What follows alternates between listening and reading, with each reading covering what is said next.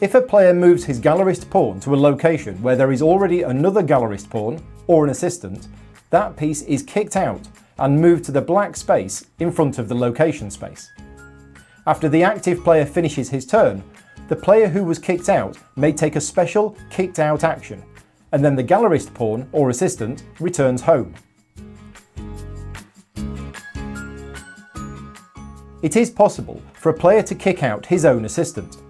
In this case, the assistant returns home, but the player does not get to perform a kicked out action. The possible kicked out actions are reducing influence back to the previous fame icon to perform one of the location's actions, or take an executive action. Taking a kicked out action is optional, but the gallerist pawn or assistant still goes home even if no action is performed.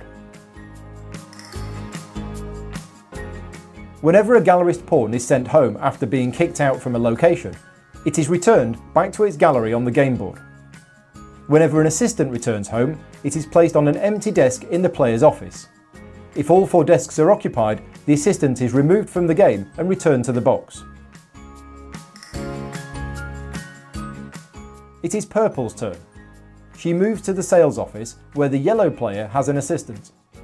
Yellow's assistant is moved to the black space in front of the location space.